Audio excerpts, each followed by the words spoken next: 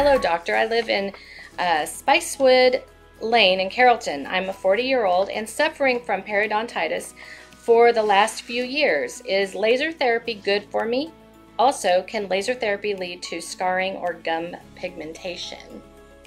So what the follower is asking is, when they have gum disease, is laser therapy or laser gum treatment good for them?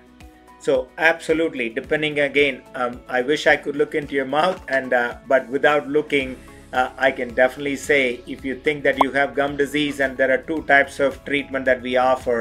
Either the first one, if you have advanced gum disease and we do laser gum surgery, or if you have either early to moderate gum disease, and sometime you may just need the regular, what we call it as a scaling and replaning, or a deep gum therapy.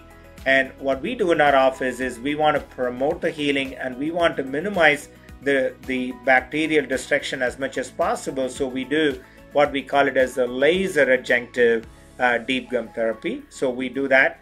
And so definitely a laser is one of the best options you can think of, either to treat it in with the adjunctive way, with the deep gum therapy, or with the laser gum surgery.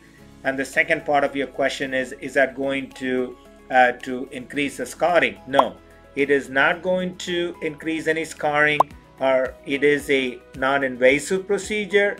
What that means is, you may not even know that treatment was done using the laser. So it is not going to cause any type of scarring at all.